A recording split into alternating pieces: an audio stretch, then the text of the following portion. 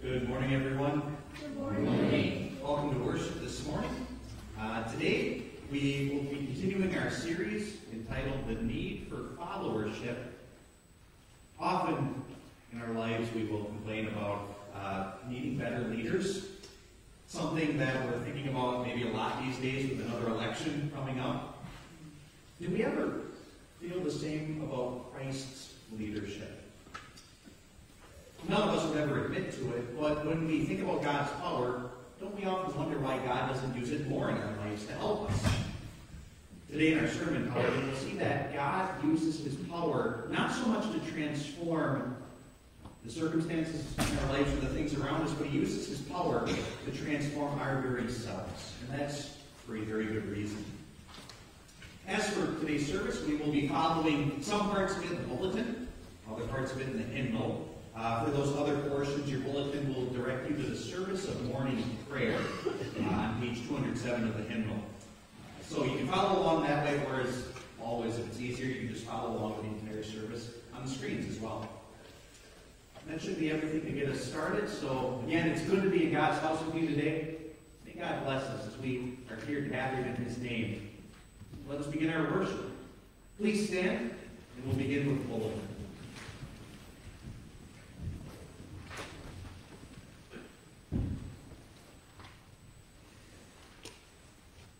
The grace of our Lord Jesus Christ and the love of God and the fellowship of the Holy Spirit be with you.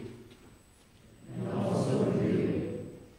In humility, let us go before the Lord and confess our sins. Lord God, we confess all our sins with which we have ever offended you. We justly deserve your punishment, but we are truly sorry and sincerely repent of our sins. Be gracious and merciful to us for the sake of our Savior Jesus. The Almighty God has been merciful to us.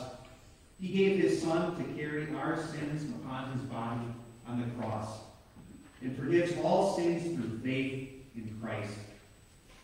Therefore, as a called servant of the Word, and by the command of our Lord Jesus Christ, I forgive you all your sins in the name of the Father, and of the Son, and of the Holy Spirit. Amen. Now, assured of a restored relationship with God, we offer to him our prayers and our praise. And again, we'll do so with the service of morning prayer in the bulletin.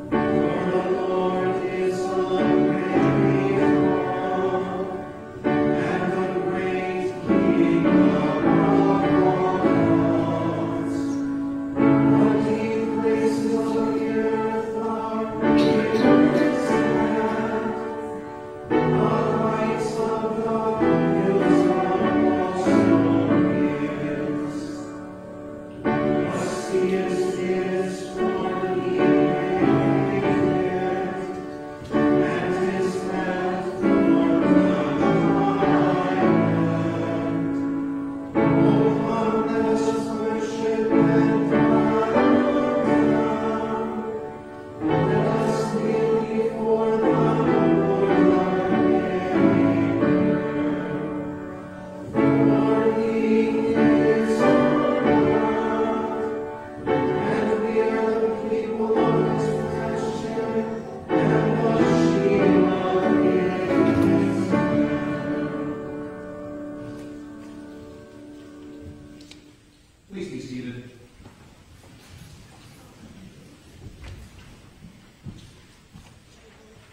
We continue with our readings this morning. Our first reading this morning is from Acts chapter 3.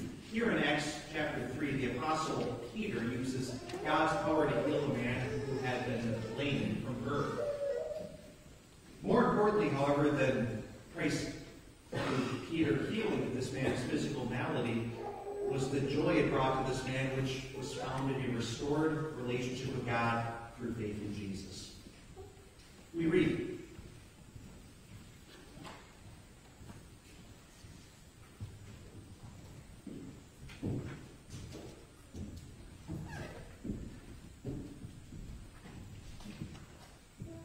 One day, Peter and John were going up to the temple at the time of prayer at 3 p.m. Now a man who was lame from birth was being carried to the temple gate called Beautiful, where he was put every day to beg from those going into the temple courts. When he saw Peter and John about to enter, he asked them for money. Peter looked straight at him, as did John. Then Peter said, "Look at us." So the man gave them his attention, expecting to get something from them. Then Peter said, "Silver or gold I do not have, but what I do have I give you. In the name of Jesus Christ of Nazareth, walk." Taking him by the right hand, he held him up, and instantly the man's feet and ankles became strong. He jumped to his feet and began to walk. Then he went with them into the temple courts, walking and jumping and praising God. When all the people saw him walking and praising God, they recognized him as the same man who used to sit begging at the temple gate called Beautiful. And they were filled with wonder and amazement at what had happened to him. This is the word of the Lord. Thanks be to God.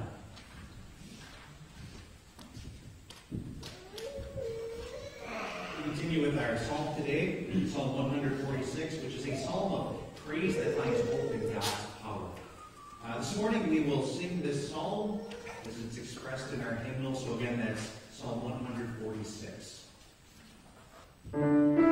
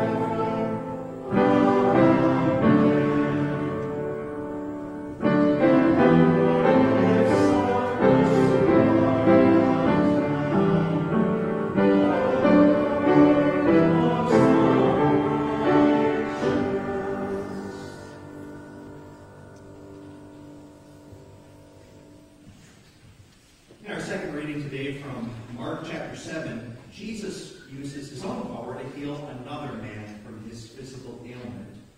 Interestingly, however, Jesus doesn't want people to be focused on this powerful miracle itself, and that's because Jesus had something more important to bring to everyone, including this man.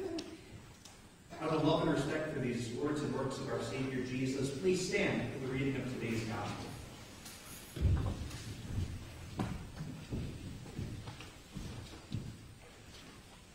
Then Jesus left the vicinity of Tyre and went through Sidon down to the Sea of Galilee and into the region of Decapolis.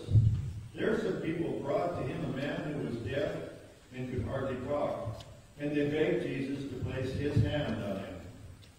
After he took him aside away from the crowd, Jesus put his fingers into the man's ears. Then he spit and touched the man's tongue. He looked up to heaven and with a deep sigh said to him, "Ephphatha," which means, "Be opened." At this the man's ears were opened, his tongue was loosened, and he began to speak plainly. Jesus commanded them not to tell anyone, but the more he did so, the more they kept talking about it. People were overwhelmed with amazement. "He has done everything well," they said. "He even makes the deaf hear and the mute speak." This is the word of the Lord. Thanks be to God.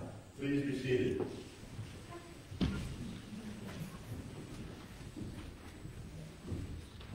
We prepare to focus on God's word further in our sermon today. We'll prepare our hearts with our hymn of the day, "O Son of God in Galilee." It's hymn 765 if you're following in your hymnal, and we'll sing stanzas 1 through 4.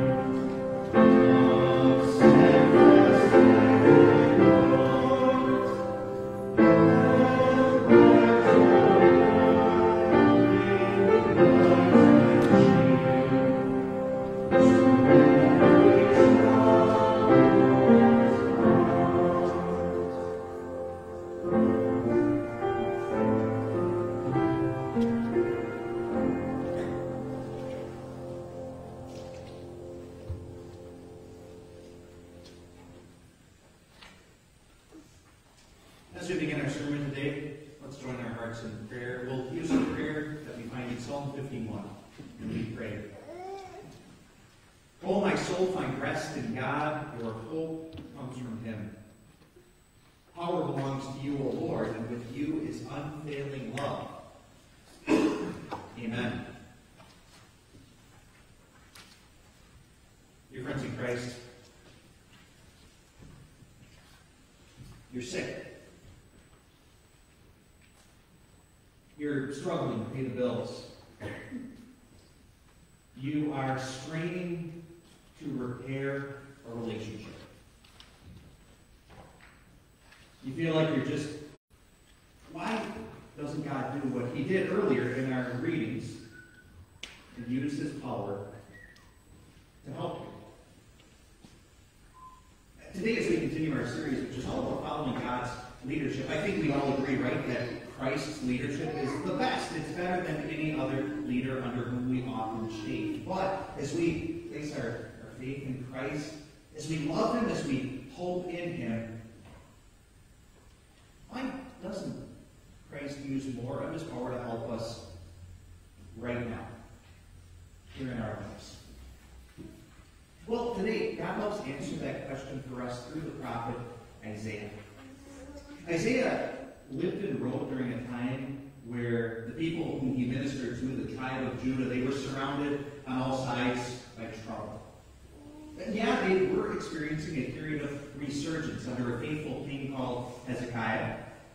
They would celebrate the Passover, for example, in a more glorious fashion than any other since the time of Solomon, hundreds of years earlier, before the kingdom had been divided. They even, speaking of their worship life, got rid of all the high priest places in the land of Judah, along with their worship of detestable gods like Baal and Asherah and Moloch, gods who encouraged sick and sadistic practices, which involved things like sex and slavery and the sacrifice of their own children. I mean, they were doing really good.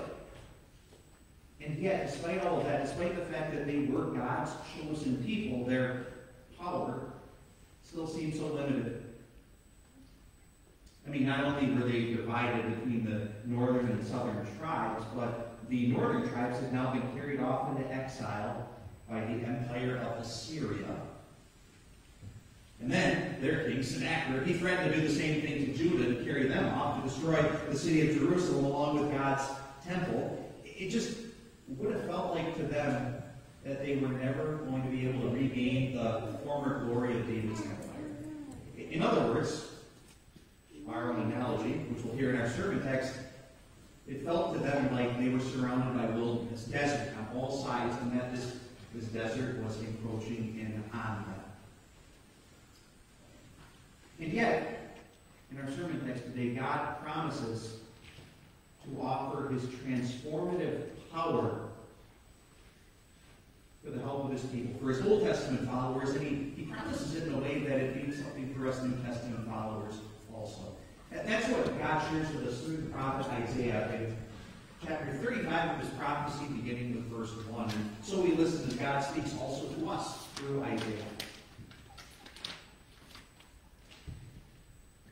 The desert and the parched land will be glad. The wilderness will rejoice and blossom. Like the crocus, it will burst into bloom.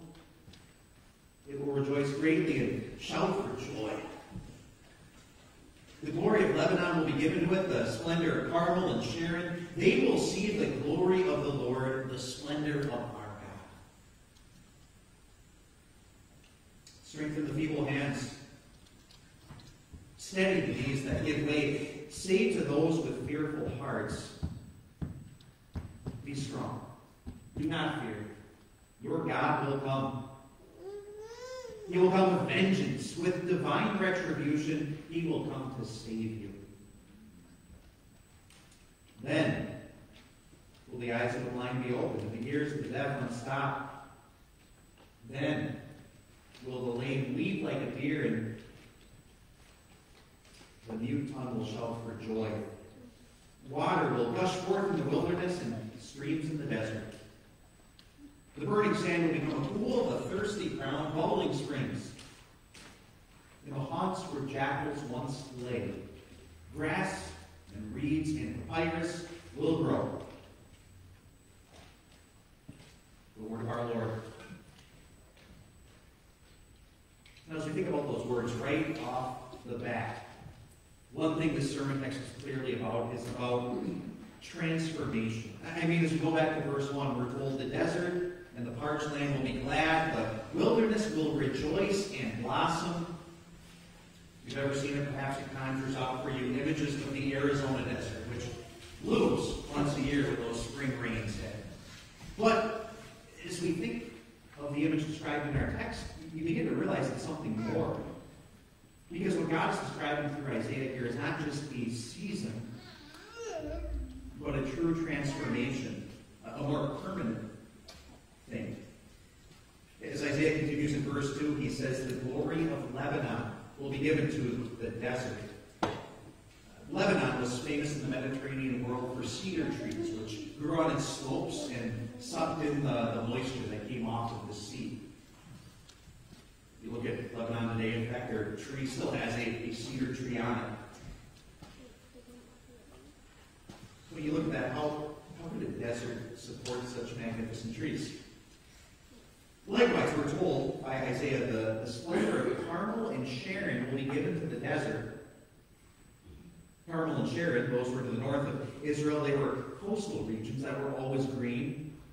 Again, you just wouldn't expect that from a desert. Maybe for one small period out of the year, but it's not always going to be green. It's not always going to be lush. And yet that's the transformation that Isaiah describes. And notice what he says causes it. He says, they will see the glory of the Lord, the splendor of our God. God is the one who brings that kind of transformative, changing power. And that's what he offers to his followers as well. That's why he tells Isaiah in verse 3, strengthen the feeble hands, steady the knees that give way.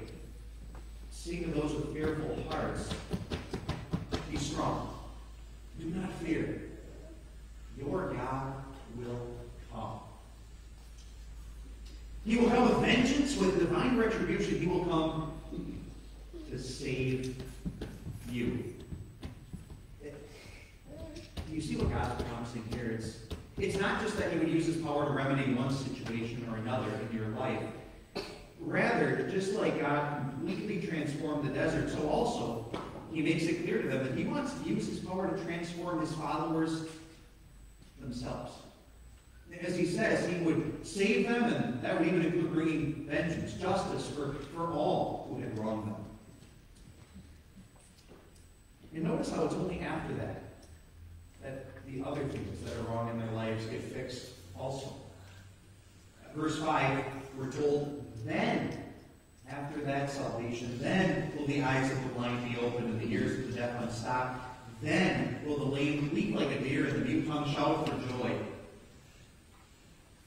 Finally, it's the joy that comes because it is a total transformation. Just like we were told before, the desert rejoiced and was glad because of the total transformation that God brought to it in the first part of our reading. Speaking of which, that's where Isaiah ends, as he returns once more to this image of transformation. He just doesn't want his listener to lose sight of what God is promising to them, even in the desert of their lives. And now as we apply this to ourselves, that's really the big question for us. Do we lose sight of all of this? As we think about the imagery of the desert in our sermon text, it's true that our lives can sometimes feel like a desert, right?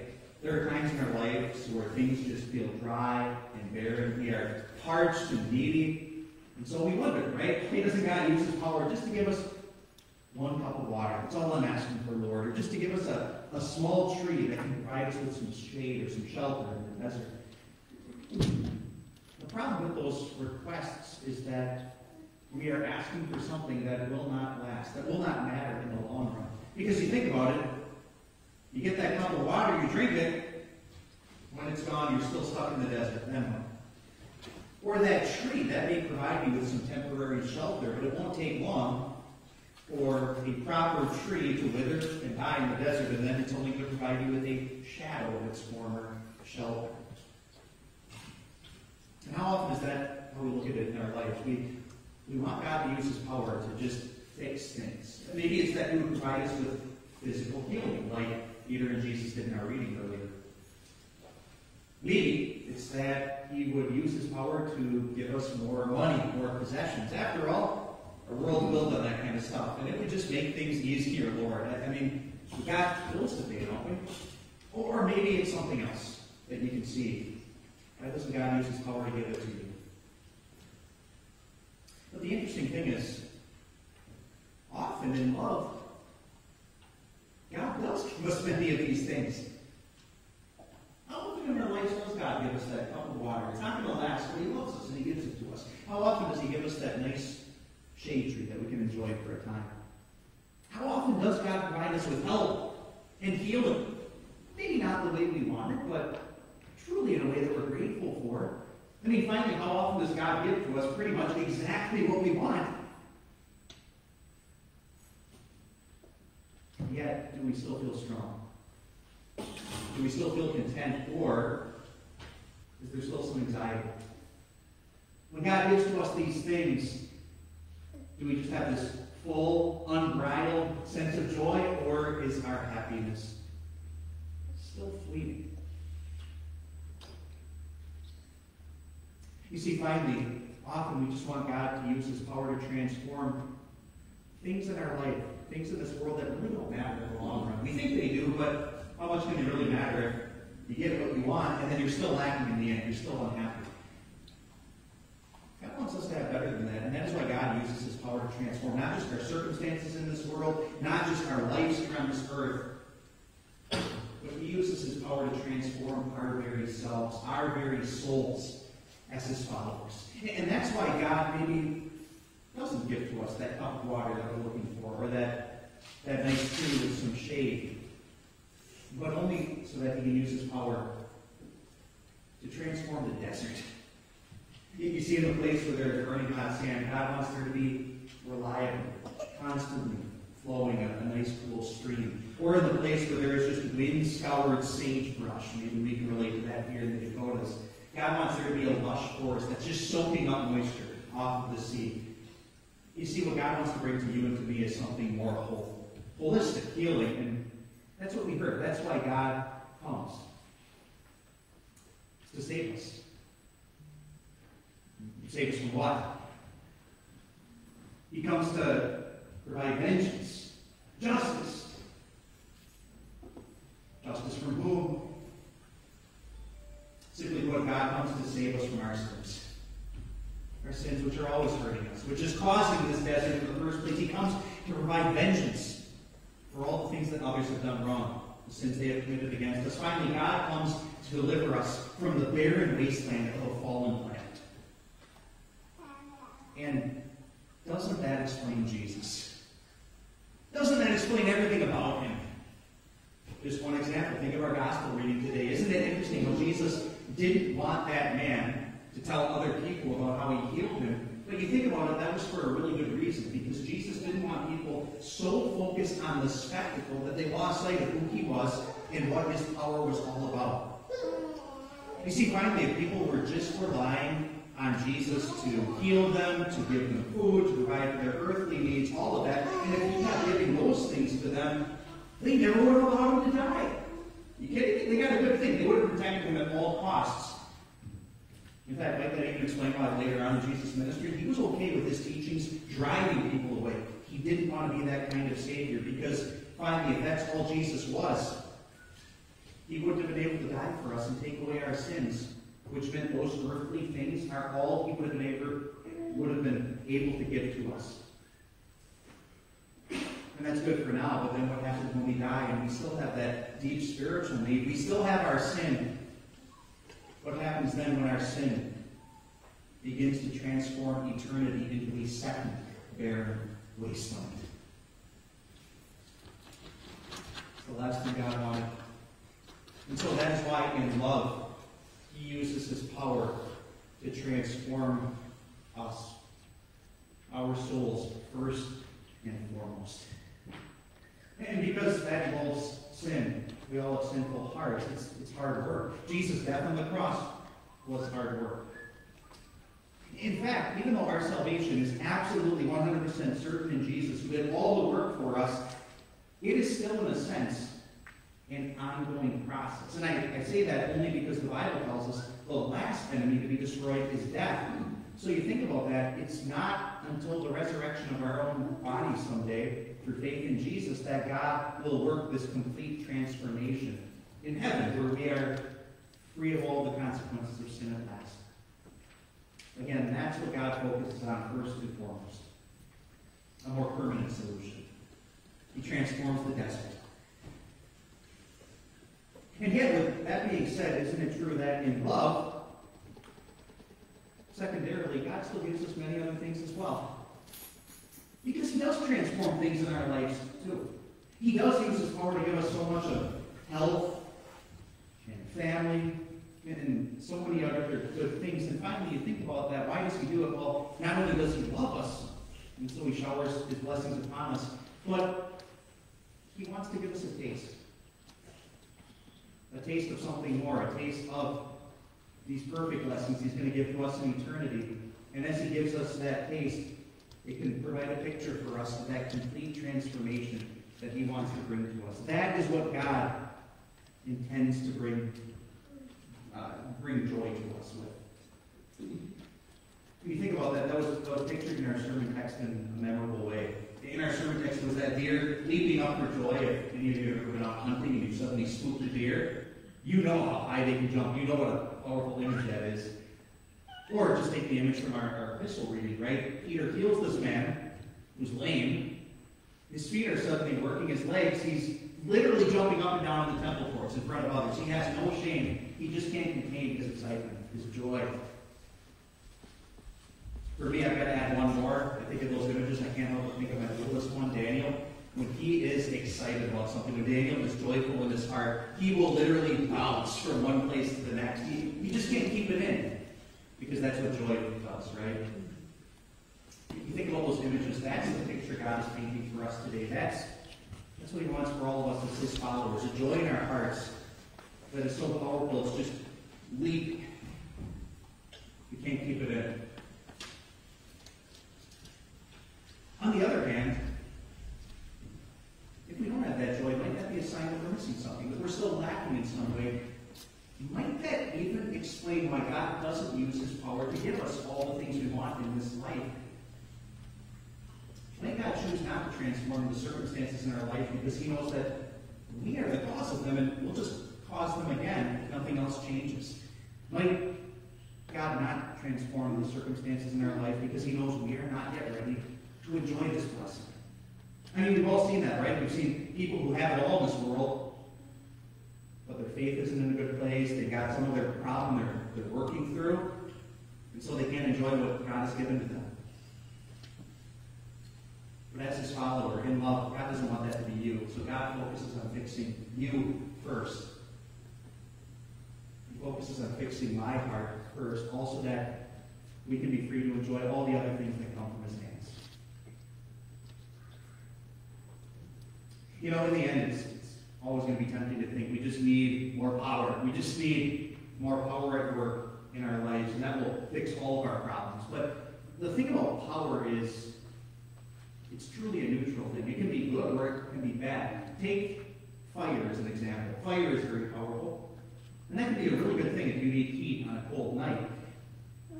It can also be a really bad thing if your house is burning down on a cold night. Or how about nuclear fission? That's powerful. And it can be a really good thing, right? It's powering an entire city. Billions of people are benefiting from it. On the other hand, it can be a really bad thing if its power is harnessed to destroy an entire city. Likewise, we may think that God's power is only a good thing, and we just need more of it in our lives, more of it acting in our lives. It will fix everything. But God knows His power needs to be used for the right reasons. Because finally, if God's power is only used to transform the circumstances in our lives, it can actually become a destructive thing that would stand in the way of the life He wants to give to us, the life to come. But on the other hand, if God's power is used to transform our very hearts, our very souls, which will endure forever, it becomes a constructive thing that frees us to enjoy not only the blessings in this life, but especially the blessings in the life to come. And when we have that, that's what we're going to find. If I can borrow an image once more from our sermon text, that's what we're going to find. We no longer need that cup of water. thirsty, but we're no longer in a desert. God has transformed that around us. There is water everywhere. If I don't have that cup of water, it's okay. God's going to meet my need in some other way. In fact, He does so in many other ways. Especially through Jesus our Savior, through whom He gives to us all things. Amen. Please stand.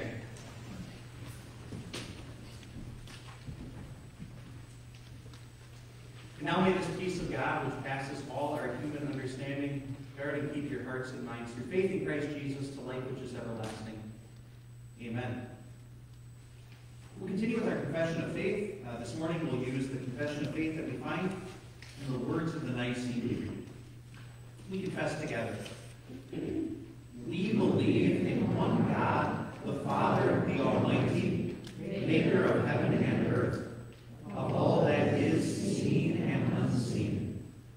We believe in one Lord Jesus Christ, the only Son of God, eternally begotten of the Father, God from God, light from light, true God from true God, begotten, not made, of one being with the Father.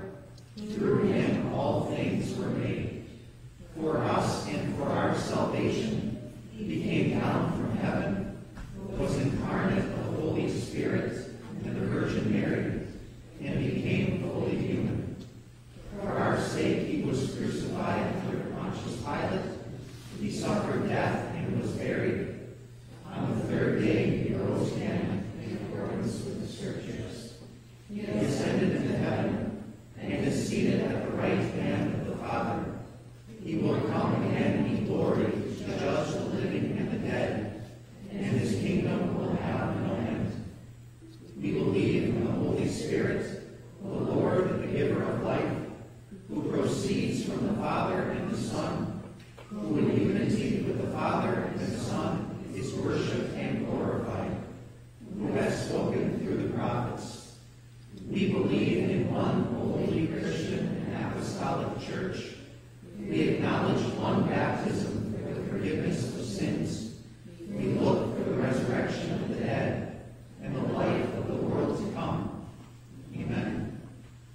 Please be seated, and we will continue both with our offering and the children's sermon. So I invite the young kids of the congregation to come up.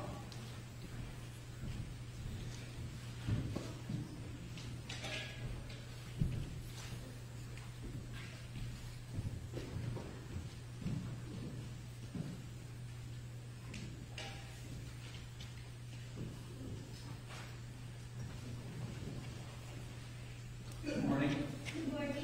How are you all doing today? Good. I have something fun to talk about today. We're going to talk about things that are powerful. Is it good to have powerful things? Yeah, of course it is, right? For example, fire. Is fire powerful?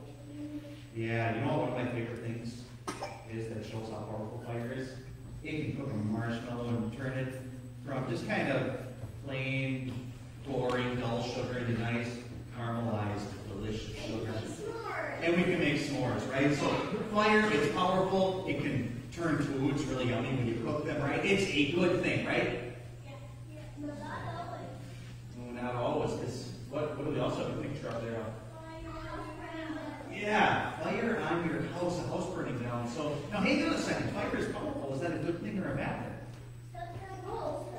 Ooh, yeah, it can be good. Or it can be bad. Maybe it's in the middle, right? Yeah. How about electricity? Is electricity powerful? Yeah. And okay, yeah. So maybe you're seeing the same thing, right? It can be good and bad. For example, it can be good. It can light up your house at Christmas time. And does electricity help keep your house warm too?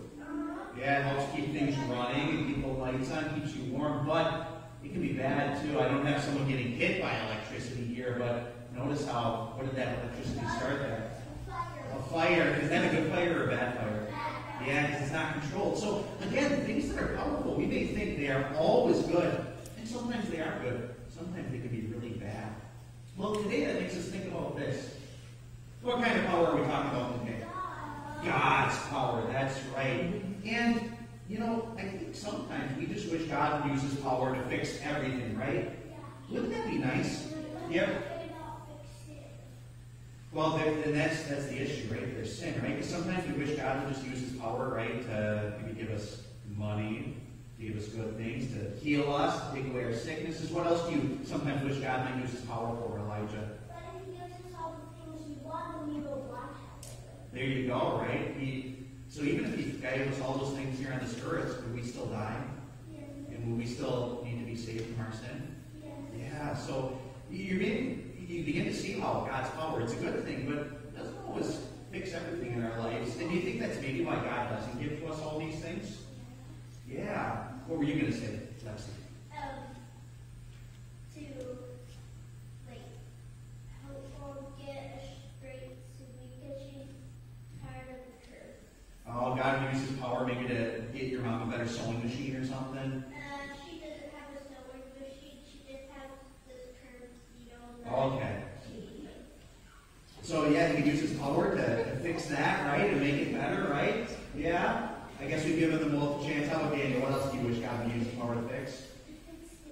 Yeah, to fix sin. And that's the most important thing, because even if God doesn't use his power to give us these other things, does he use his power to fix sin? Yes, but they go back and forth and keep rid of it. He gets rid of it every time it comes back. How did God use all of his power to fix sin?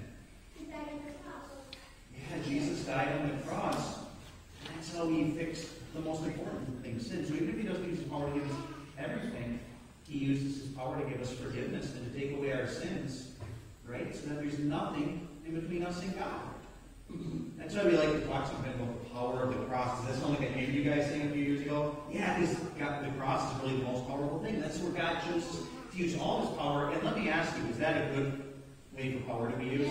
Yeah, just like the fire cooking marshmallows, or just like the electricity heating your home and turning all the lights on. You're right, because God chooses not to use his power in a bad way. Now, if he gave us all we wanted in this world, that would be a bad thing. But is God ever going to do a bad thing? No, you're right. He only uses his power in good ways. So, if he's not using his power to help us with something, it must be because it would be a bad use of his power, right? Because God knows these things, right? So, yeah. Pretty cool, huh? You think about that, God's always going to use his power for the things we need. Let's pray about that, all right? We'll fold our hands and bow our heads and we pray. Dear Jesus, you are our powerful God. Thank you for humbling yourself and using your power to save us from sin and death by dying to yourself. Teach us always to see the real purpose of your power. We pray this in your name, Jesus. Let's say it together. Amen. All right, thank you guys so much for coming up. You can go back to your seats.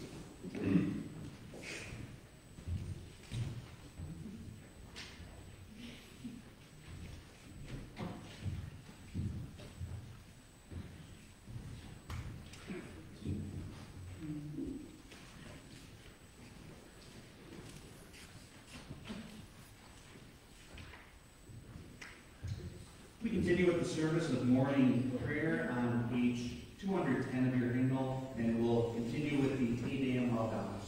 We praise you, O God. We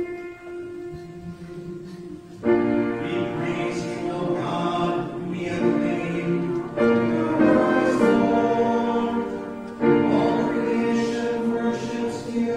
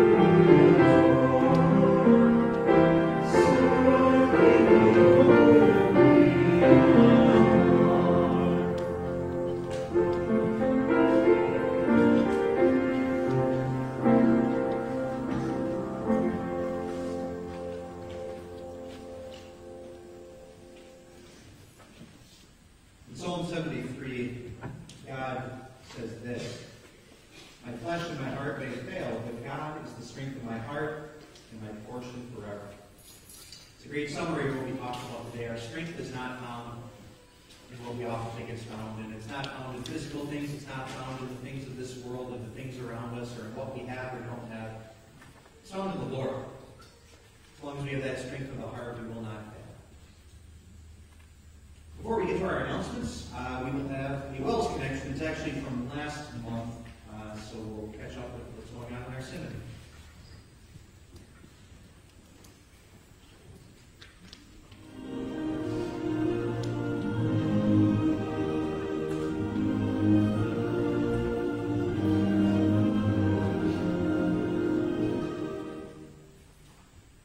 I'm Wells President Mark Schrader.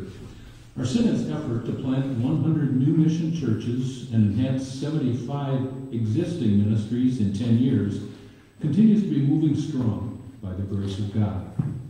And as the effort moves forward, our current mission churches continue to bring light into the darkness.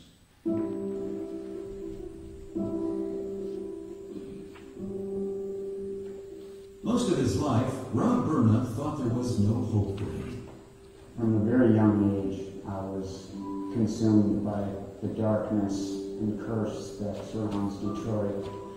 Crime, death, and drugs were just part of my everyday life.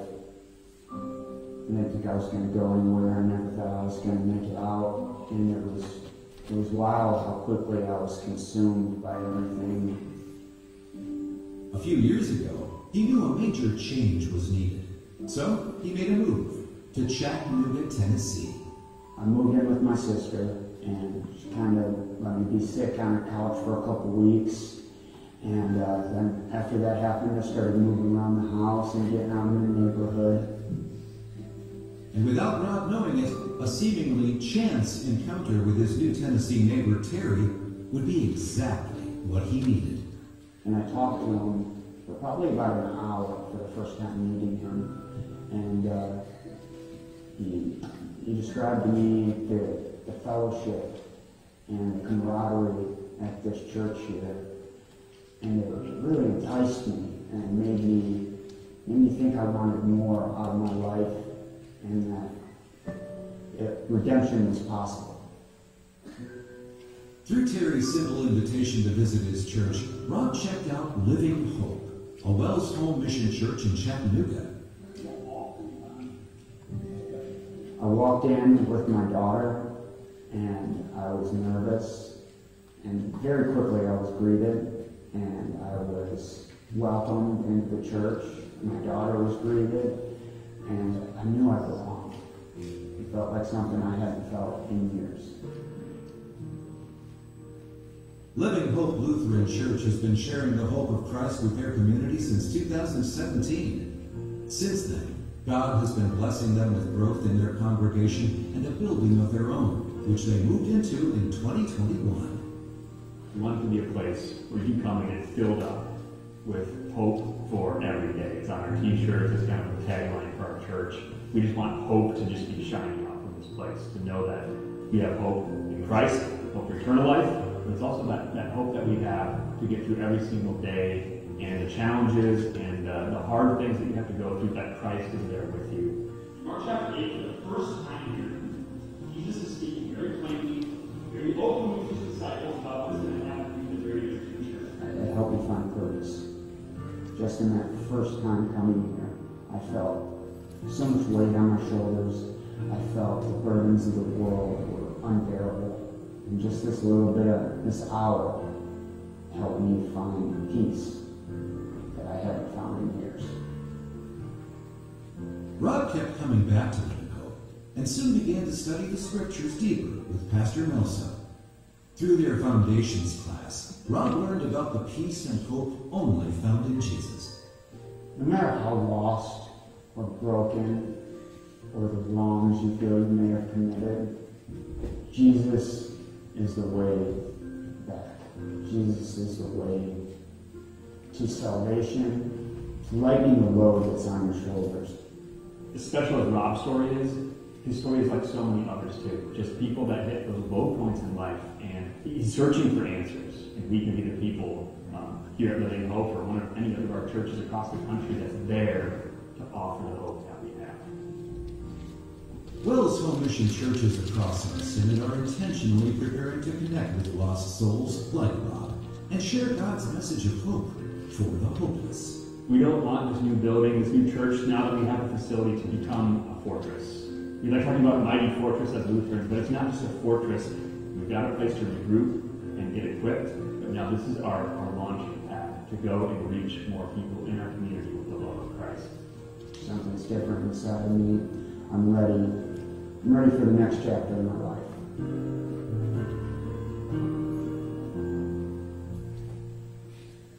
You can follow and support this effort by visiting wells110.net. There you'll be able to see the progress of planting and enhancing churches, as well as see more stories of real people like Rob being connected to Jesus in wonderful ways.